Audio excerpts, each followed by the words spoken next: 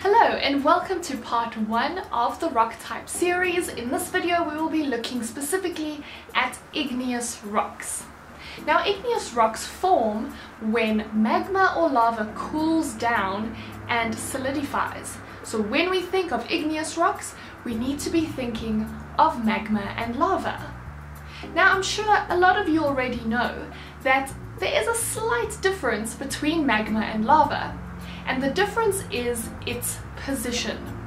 Magma is molten rock that is found within the Earth's crust, whereas lava is molten rock that has come to the surface, and this usually happens through volcanic eruptions. So if this is the case, then igneous rocks surely can form in two different places: below the Earth's crust, from magma, and on top of the Earth's crust, from lava. So this is where we get our two types of igneous rocks, intrusive and extrusive.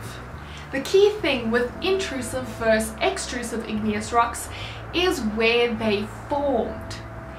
If this rock formed within the Earth's crust, then it will be an intrusive igneous rock. If this rock formed on top of the Earth's crust, then it is an extrusive igneous rock. Now the second difference is going to be in the appearance of the rock.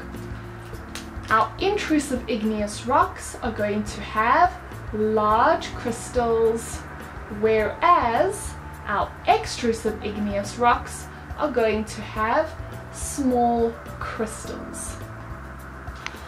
Now there is quite a bit of science behind crystal formation, but basically there are minerals in magma and lava. And when magma and lava cool down, these minerals try to stabilize. Because intrusive igneous rocks cool down within Earth's crust, it will take longer for this magma to solidify, giving the minerals more time to stabilize and thus forming larger crystals. Extrusive igneous rocks will cool down a lot faster because they are on the surface of the Earth. This means that there is less time for the minerals to stabilize, which means the crystals will be much smaller. A good example of an intrusive igneous rock is granite, and a good example of an extrusive igneous rock is basalt.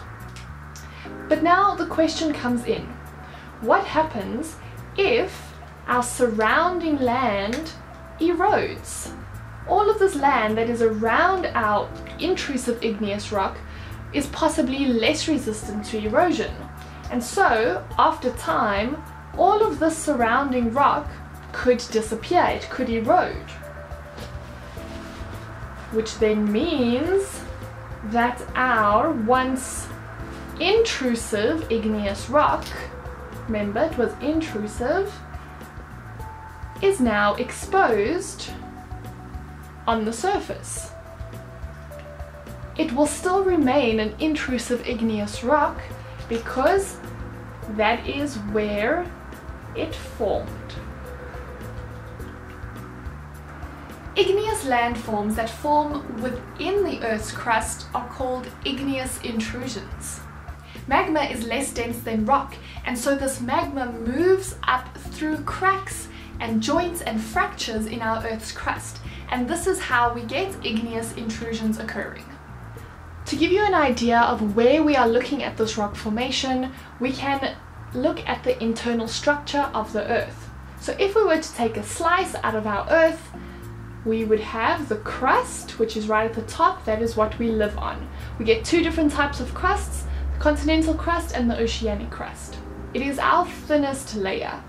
Then underneath that we have our mantle, and then underneath that we have our core, which is then broken up into our outer core and our inner core. Now when we are looking at igneous rock formation, we are talking about magma in our upper mantle that is going to push its way through joints and fractures in the crust. So this is happening right near the surface over here. Here we have some igneous intrusions. Now intrusions means that our igneous rocks are forming within our Earth's crust. So let's have a look at some of these. This main one here at the bottom, it is our biggest and our deepest igneous intrusion, and that is known as a batholith. When we are looking specifically at a volcanic structure or a volcanic system, then we would call this the magma chamber.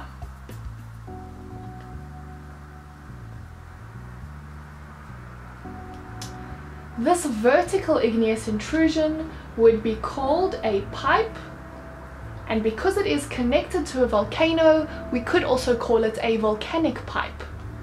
Over here we have another vertical igneous intrusion, but it is a lot shorter, and this is called a dike.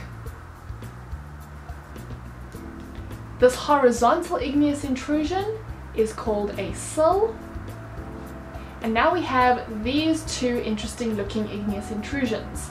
The one that has a dome or mushroom shape is known as a laccolith, and the other one that has more of a bowl or saucer shape is known as a lopolith. Now remember, these formed inside our Earth's crust, so they are igneous intrusions. Over time, the surrounding rock can erode, and this means that our igneous intrusions will then be exposed to the Earth's surface. When they are exposed to the Earth's surface, we call them different things. For example, if a laccolith was exposed to the Earth's surface, we would then call that feature a dome.